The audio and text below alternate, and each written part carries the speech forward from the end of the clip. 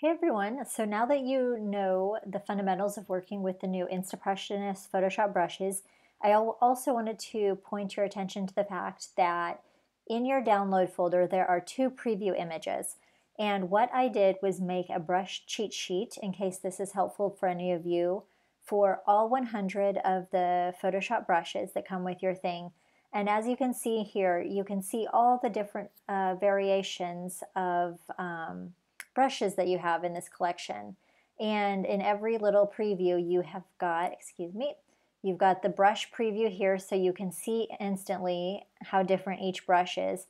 And then also a sample of the same image done with each different brush. And you can see how some of them are smoother, some of them have shorter strokes, some of them are rougher looking.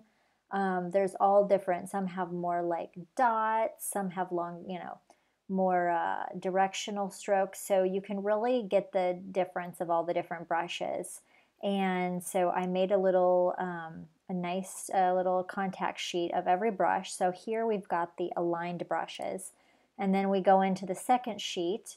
We're finishing up the different aligned brushes. And then starting with brush number 57, it's the artistic brushes. And you can see how they displace the image a bit more. And you've got some that have a little bit more canvas texture. Here, number 65, you've got the watercolor, you've got more of a splatter.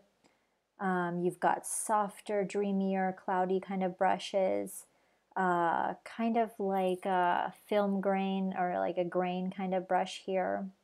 And so, you've got all different effects, but this is a great little sheet to kind of help you to see the different brushes. And then once we get into after brush number 84, we're ending the artistic.